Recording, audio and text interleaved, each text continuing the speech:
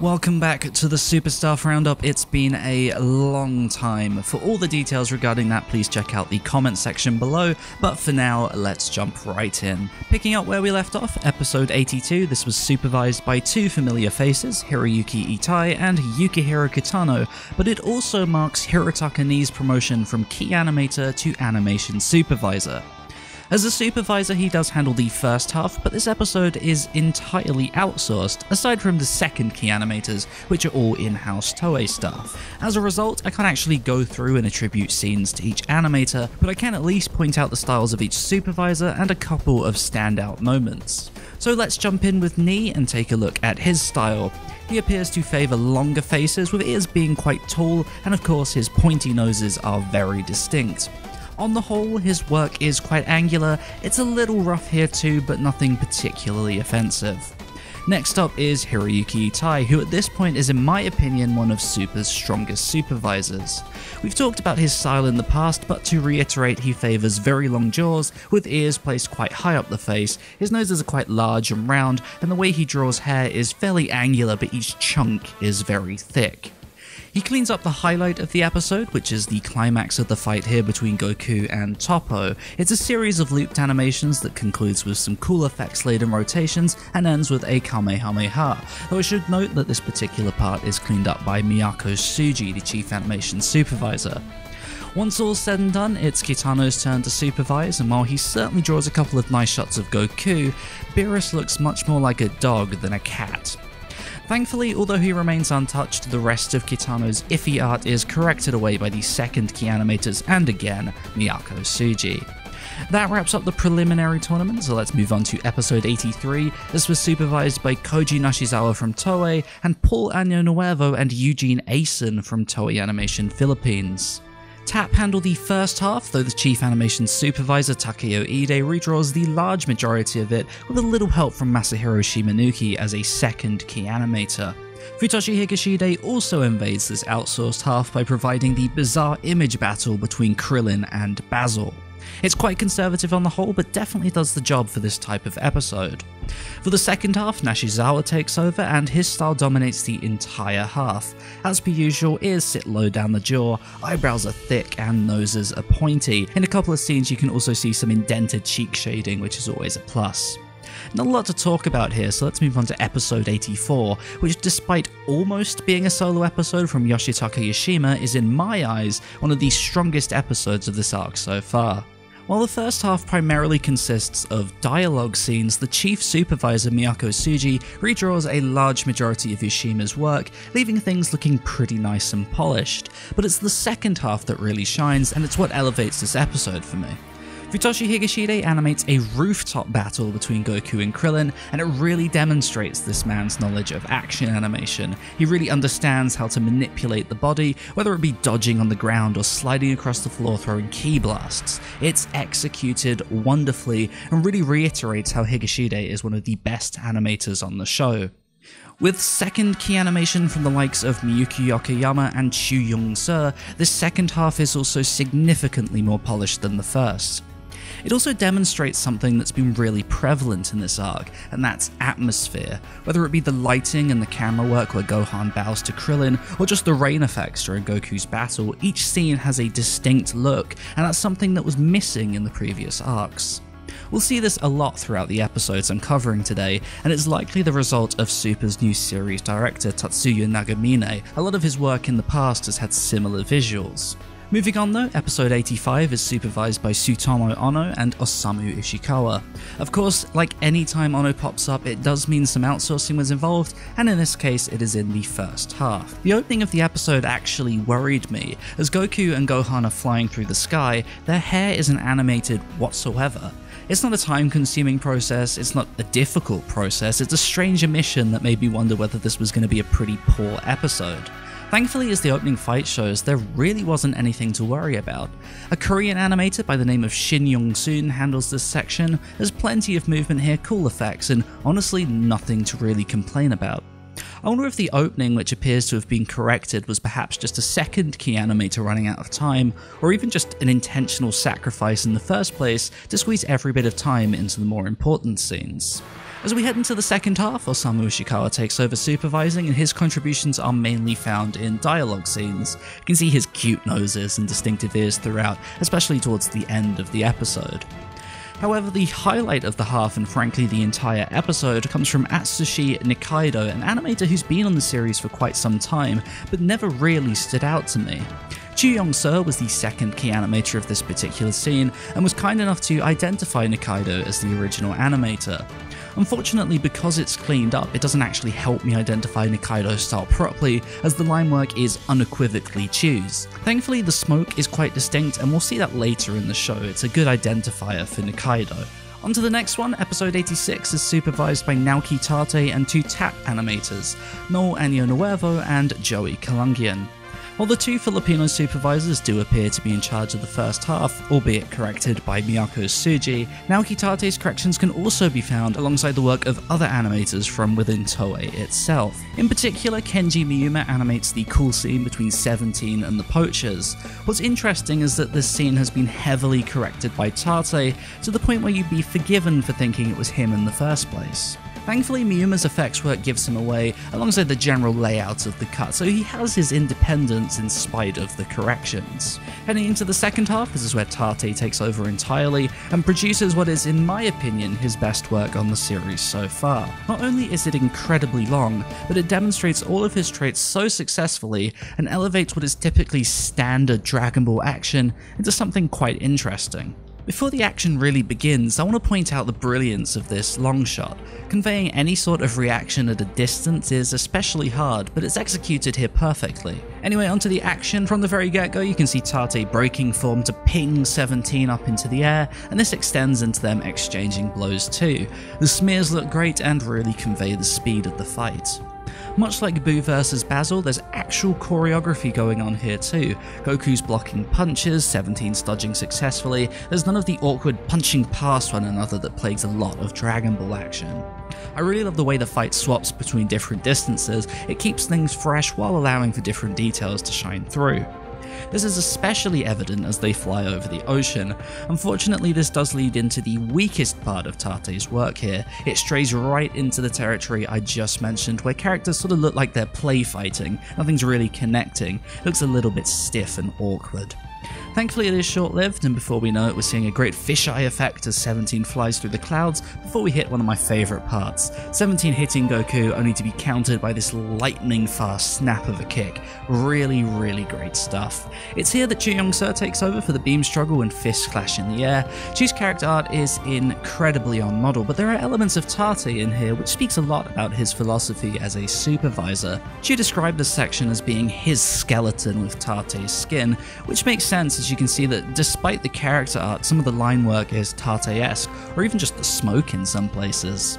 Just to add yet another animator into the mix here, Miyako Tsuji's corrections can be found throughout everyone's work here, both Tate and Chu, extending right through to the end of the episode even. But that's it for 86, probably one of the strongest recruitment episodes visually. The animation and art direction complemented one another so well, and again ties into this idea that atmosphere is a big driving force of this arc. Of course, after a big high, we need to bring ourselves back down to earth, and that takes us on to episode 87, supervised by Shuichiro Manabe and Yukihiro Kitano. Honestly, this is a bit of a nothing episode. The first half is supervised by Manabe, who is actually responsible for the OK fight towards the end of the first half. It's actually the only worthwhile thing here. Takeo Ide cleans up a few things here and there, but it's mostly standard stuff.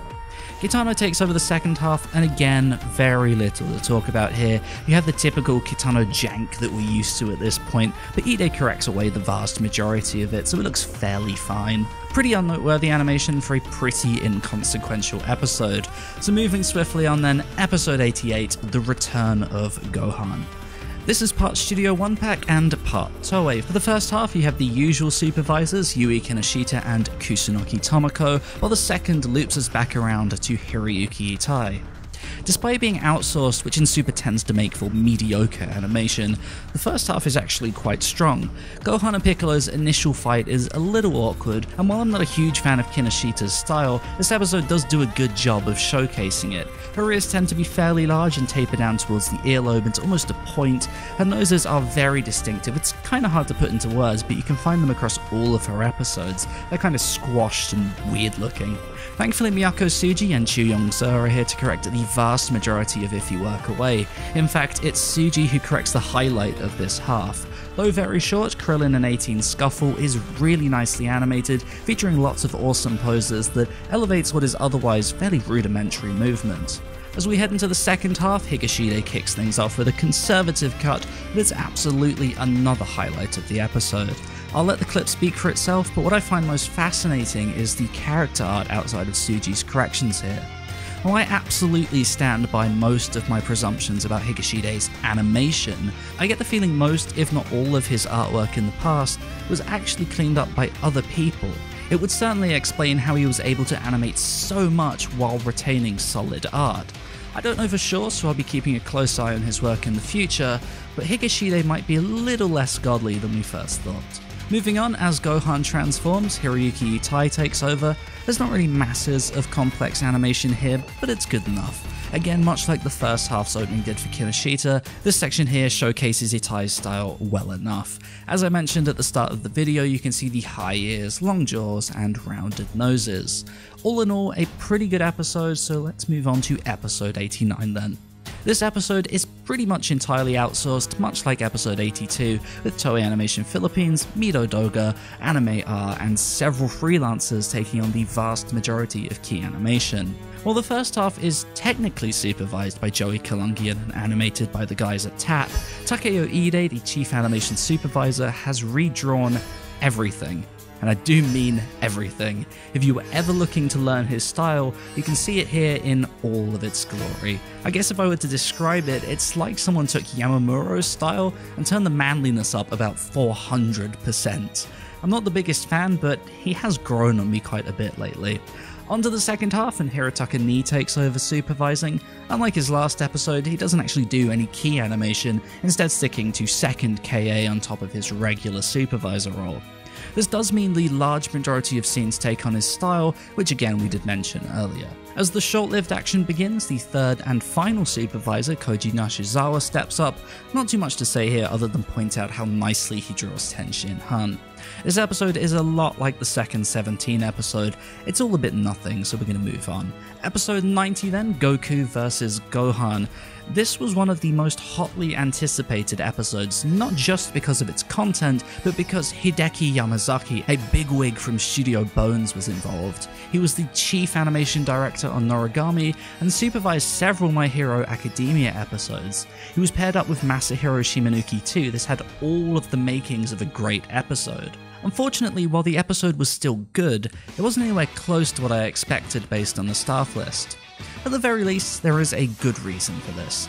This episode was in production during Golden Week, which if you don't know is a holiday period in Japan where a lot of companies straight up shut down and employees take the whole week off. As a result, this episode was created under some incredibly tough circumstances.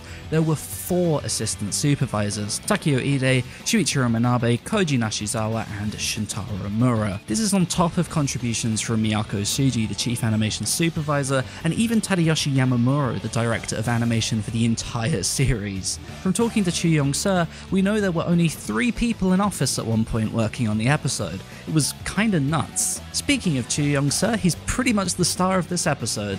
He agreed to tackle over 100 cuts in the space of 11 days at the request of the production manager. His work is absolutely the star of this episode, and by his own admission, he really went out of his way to mimic the action in Dragon Ball Z. Similarly, Shijo Yukimasa completed 40 cuts alone.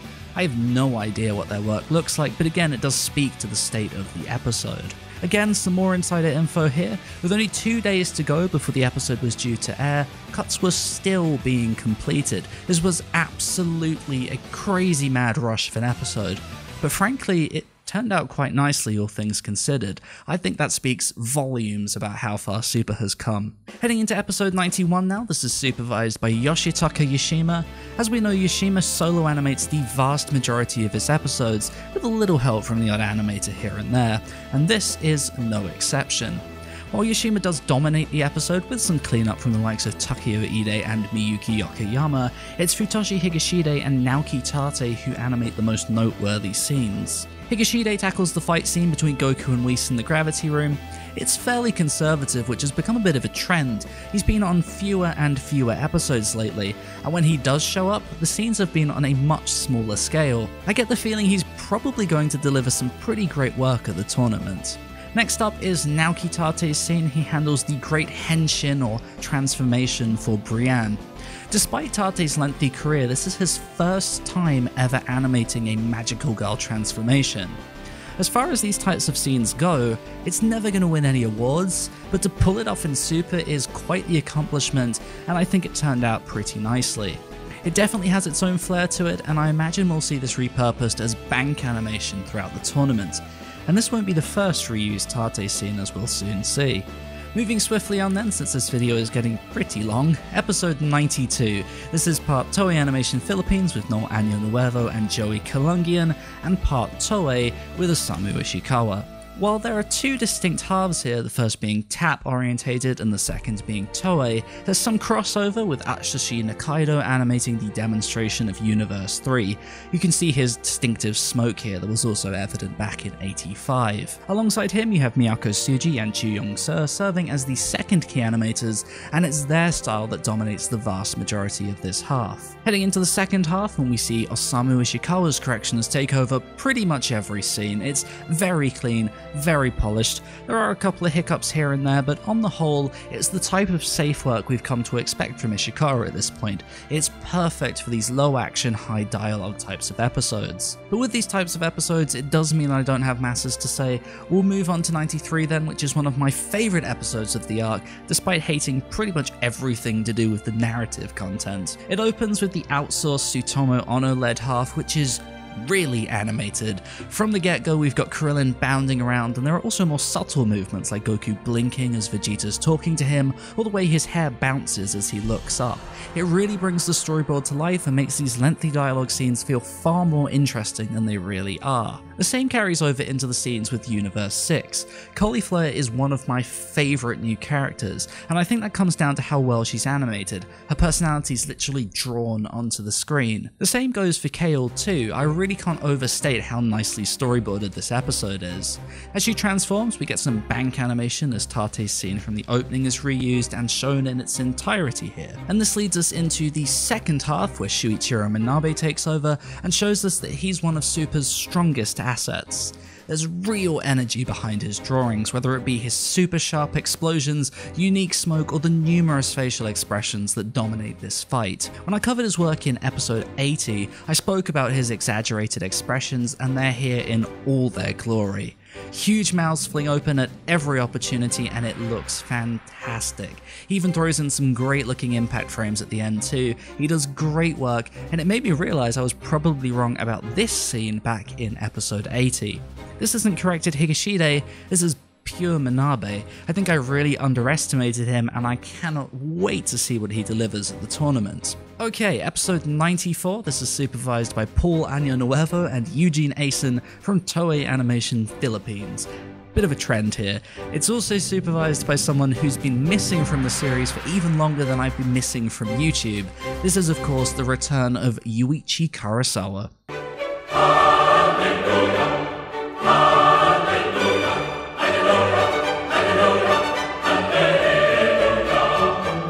The first half is very dialogue driven and entirely corrected by Miyako Tsuji, so there's nothing too distinct to cover there.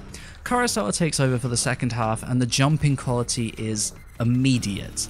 17 and 18's dialogue scene features Kurosawa's fantastic three-tone shading, and this continues throughout the entire episode, whether it be things like Piccolo's cape or just the character's muscles. There's a complexity and attention to detail here that few supervisors attempting this type of style come close to achieving.